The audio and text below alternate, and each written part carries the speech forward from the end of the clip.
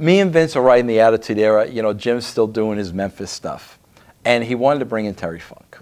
So he suggested the idea of putting Terry Funk in a box and leaving him ringside the entire show.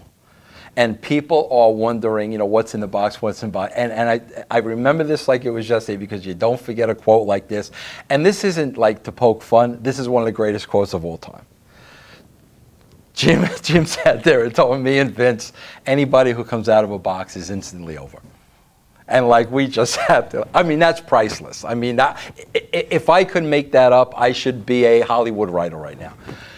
So Vince took that, and for some reason, I think he wanted to take away from Jim that we're going to use Terry Funk. And I think, like I said, there may have been a back history where there was a little heat with Terry Funk.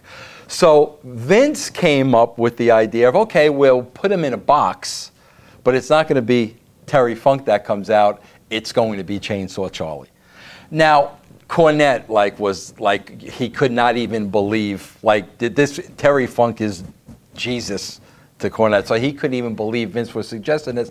I'm sitting there realizing, I think this is the stupidest thing I've ever heard in my life, Chainsaw Charlie, but I'm also picking up the vibes from Vince and the stuff that he's saying, that there's more here than meets the eye. You know, remember back in the day when Vince made Dusty come out in the yellow polka dots? Sure, of course. To me, it was like that kind of a moment. Right. So I really didn't say anything, thus Chainsaw Charlie.